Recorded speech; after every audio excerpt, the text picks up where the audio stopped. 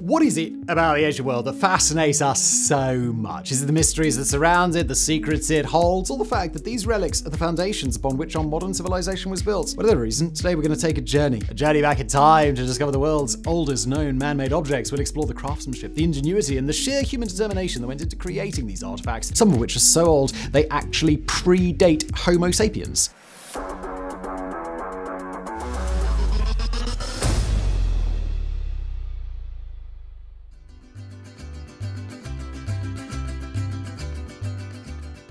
Our first objects of interest are so old that they bend the very definition of man-made, dating to roughly some 3 million years before Homo sapiens even evolved. We told you it was before Homo sapiens. These objects, the world's oldest known stone tools, were unearthed at the Lomekwi Tools excavation site in Kenya. These early implements of technology, including rudimentary hammers, anvils, and cutting tools, literally rewrote the book on the history of human development, surpassing the age of the previous record holder by hundreds of thousands of years. The crafters of these tools remain identified, but their creation challenges the previously held belief that the manufacture of stone tools, along with the evolution of other human characteristics such as increased meat consumption and possibly the use of language, occurred simultaneously with the emergence of the Homo genus. Until this discovery, the earliest evidence of stone tools was traced back to 2.6 million years ago in Ethiopia. Homo habilis, an early ancestor of modern humans, is believed to have crafted these tools characterized by choppers with one refined edge, in a style known as older one. The advent of these tools was thought to coincide with Africa's changing climate as forest canopies receded, giving way to savannas, which in turn led to the emergence of the Homo genus around 2.8 million years ago. This environmental shift was also posited to have brought about the exploitation of new food sources and hence necessitated the development of tools to process them. However, this perspective has been recently scrutinized, even before the discovery of the Lomekwi Tools. In 2010, researchers discovered animal bones in Kenya dating back 3.4 million years, bearing marks alleged to have been made with a stone tool. The only known human ancestor present at that time was Australopithecus afarensis, of which Lucy is a well-known example. They would certainly have been theoretically capable of making stone tools, even if archaeological evidence to prove it was then lacking. Analysis of discovered skeletons would imply that they had the grip strength to use such tools, and furthermore, observations show that chimpanzees use rocks as hammers or anvils in the wild, and bonobos can create stone tools under guidance, making the possibility just that bit more tenable. Given this lack of evidence, then, the discovery of the Lomekwi just a year later in 2011 was most fortuitous, as while it provided no certain evidence that pre-humans of Lucy's type were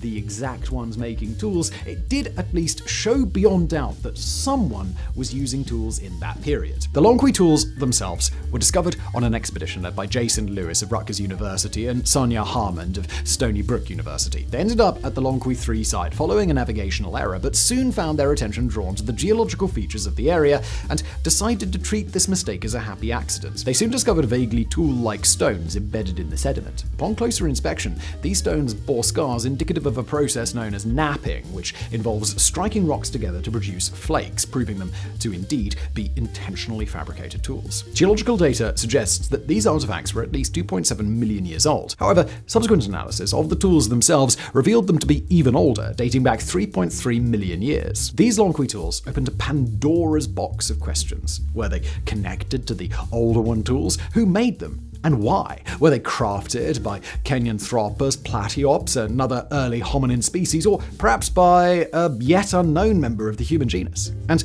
what does it all mean for our understanding of human evolution if a hominin outside the human genus created them? These are all questions that have yet to be answered due to a lack of conclusive evidence. And the Lomekwi tools also stir curiosity regarding their creation process. Analysis suggests the toolmaker could have placed the stone on a flat rock and chipped away at it with a hammer rock, or held the stone with 2 hands and hit it against a flat base rock. But ultimately, these are just suggestions, and until further evidence surfaces, our knowledge of the Lomekwi tools' creation will remain restricted to the realm of informed speculation. The one thing that's not up for debate is the innate curiosity the Lomekwi tools conjure. The notion of pre-humans running around with primitive tools inherently sets the mind wandering, and no doubt this innate curiosity, coupled with the many holes in our understanding of them, will leave academics pontificating over this one for many years to come.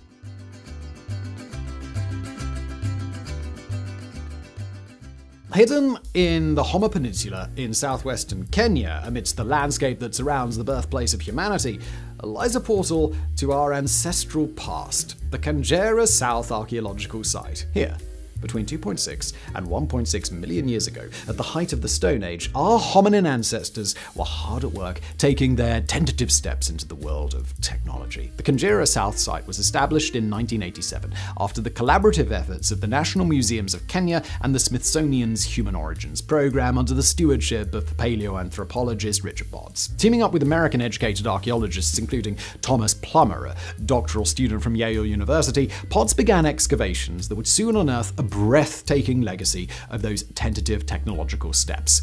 The Kanjera tool. This quartzite stone tool, approximately 2 million years old, is the oldest human-made artifact within the Smithsonian's collection. Brought to the US on loan from the Kenyan government in 2011 for their assistance in discovering it, the Kanjera tool bears witness to countless years of utilization. Its multiple edges bear the scars of rigorous use. The tool's working ends are marked by flakes, evidence of deliberate chipping to create sharp, serrated edges ideal for cutting. Its other side remains flat and smooth, serving as a comfortable handle, suggesting a well-thought-out design and purpose. Intriguingly, the stone's reddish-iron color, which would ordinarily suggest a volcanic origin, is misleading, and in fact, geological analysis revealed it as quartzite, a non-volcanic rock. This suggests that early humans may have sourced the stone 5 to 6 miles away from Kanjera South and subsequently used the tool at several other locations before it finally came to rest for millions of years at its discovery site. To craft a tool as sophisticated as the Kanjera stone required a calculated process. It's speculated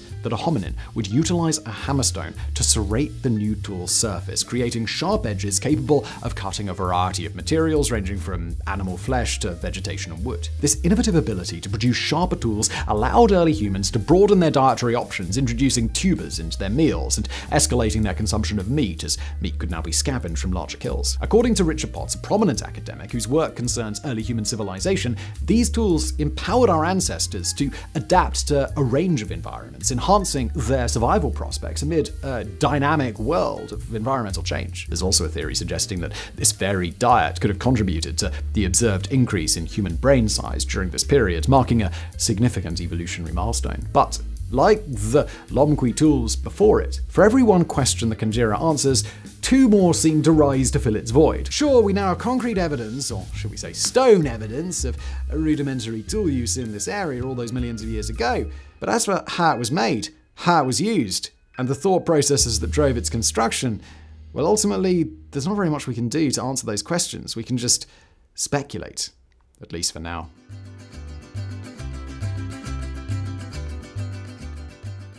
So, let's bring the clock forward a few million years, shall we? Lest this entire video be about, admittedly quite interesting stones. So let's begin to have a look at the earliest known examples of specific objects. And let's start with the most humble of objects, that which protects our feet from the elements, keeping them from getting scuffed, and from many provides a direly appreciated vector for peacocking and chest beating.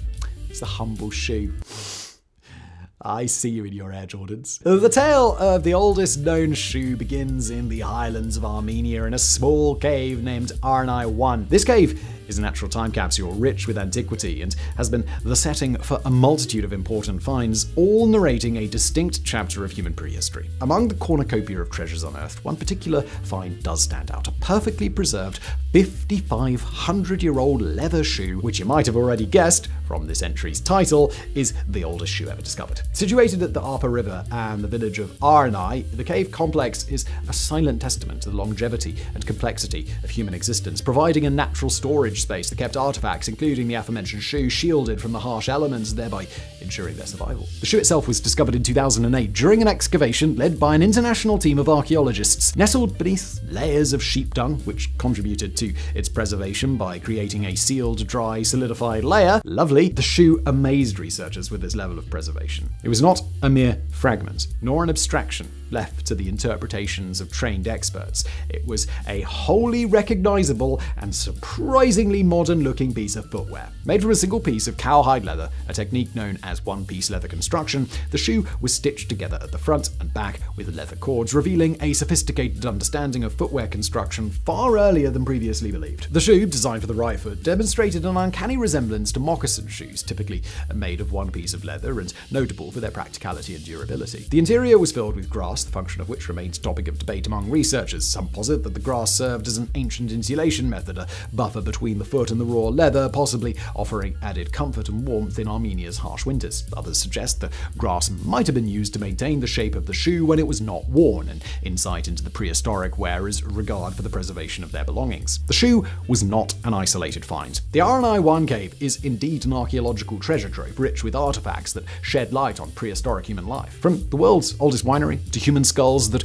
were used in mysterious rituals, the cave has offered an intimate, intricate glimpse into the human past. But perhaps it is the shoe, in its surprising mundanity and familiarity, that resonates most with modern audiences. The discovery of the shoe did not just revolutionize our understanding of prehistoric fashion or shoemaking techniques, but also painted a picture of the daily life, customs, and traditions of the people who lived in and around the cave during the Copper Age. Every stitch, every crease, every sign of wear on its sole tells us a story of a single individual from a time long past. What makes this shoe especially fascinating is that footwear is rarely preserved in the archaeological record. Shoes, like all clothing items, are usually made from perishable materials that decompose over time. Thus, their presence in the historical record is often inferred indirectly from other types of evidence, like artistic depictions, written references, or imprints left in ancient clay. The RNI-1 shoe, therefore, offers a precious, tangible link to our ancestors, a silent yet resonant testament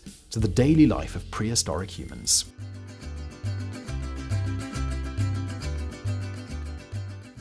Let's now leave the humble shoe behind and head to the elevated realm of music, an integral part of human culture since, well, human culture has been around. More specifically, let's focus on the Divje Babe Flute, the oldest musical instrument ever discovered. Probably. It all began in the heart of Slovenia's scenic landscape when Dr. Ivan Turk, a Slovenian archaeologist, stumbled upon the fascinating artifact in 1995. Etched from the femur of a cave bear, this flute is purportedly around 50,000 years old, a date that, if ultimately correct, would make this unassuming piece of bone the world's oldest known musical instrument. The age alone adds layers of wonder and intrigue, offering a unique window into the lives and culture of the period. The discovery of the flute captivated the musical and archaeological worlds alike. One who was particularly taken aback was Canadian musicologist Bob Fink, who, in a riveting essay published in 1997, attempted to explain the musical qualities of the flute. He claimed that the whole spacings on the bone aligned perfectly with 4 notes of diatonic scale, comparable to the unique finger-like spacing of our modern minor scale flutes. This is certainly a captivating theory, suggesting that our Neanderthal ancestors may well have possessed an understanding of music more sophisticated than we may have initially imagined. However, as with any revolutionary find, some skeptics view the holes not as a mark of ancient music, but as mere remnants from a carnivore's feast, possibly a hyena. The basis? The chewed texture around these holes, suggesting an animal, not a human, made them. Some, such as taphonomist Francesco de Errico, believe that the truth lies somewhere in the middle. They argue that while carnivores might have created 2 complete holes, Neanderthals, in their attempt to craft the instrument, made the remaining ones. But as research wrangled over the bone's origins, musicologists like Luben Dimkarski delved into its potential musical applications. The academic musician crafted over 100 replicas of the flute in an attempt to figure out just how the instrument, which was just a fragment after all, functions. His experiments revealed a potential range of up to 3 octaves on the flute, a feat quite remarkable for an instrument of its presumed age. But the mystery of this flute lay not just in its notes, but in how it was played. And Dimkarski was on the case here as well. Using his extensive array of replicas, he eventually came to the conclusion that the easiest, and therefore most likely, way of playing the flute was using a unique 2-handed technique. Should this indeed be correct, it indicates a level of musical sophistication that challenges our understanding of early human musicality. Ultimately, the flute, regardless of the ongoing debates, has solidified its place in the annals of archaeology and musicology. It serves as a beacon, drawing experts from various fields to unravel its mysteries. Even if its true purpose should never be fully uncovered, its existence fuels our imagination, giving life to tales of early hominid gatherings around ancient fires, serenading the night with melodies echoing through time.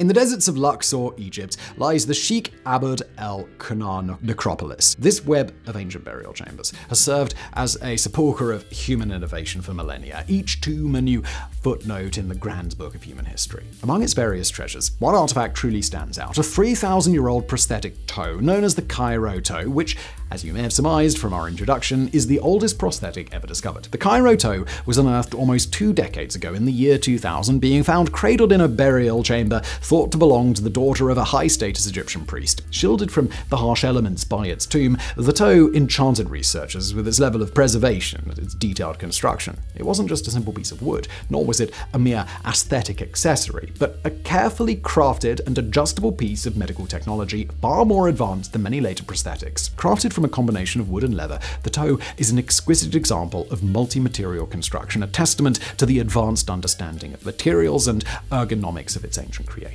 Modern techniques such as microscopy, X-ray technology, and computer tomography have allowed researchers to study the toe in detail. The analysis showed that the Cairo toe, while looking surprisingly modern, also demonstrates a keen understanding of the human anatomy, as not only was it still perfectly fitted to the foot of its original owner, but it had in fact been removed and regrafted several times, presumably as the wearer grew. But the Cairo toe is not an isolated artifact. The Sheikh Abd el-Qurna necropolis is a treasure trove of archaeological discoveries, each artifact weaving a new thread into the rich tapestry of ancient Egyptian life. From tombs filled with personal belongings to those repurposed as dwellings, this necropolis offers an intimate, intricate look into the human past. But it is perhaps the Cairo toe, with its blend of practicality and aesthetics, that stands as a testament to the ancients' blend of artistry and practicality. The discovery of the Cairo toe not just expanded our understanding of early medical technology, but also provided an intimate insight into the lives, societal norms, and human experiences of ancient Egyptians. Each modification, each adjustment of the Cairo toe tells a story of its wearer and her life in a world that's long gone.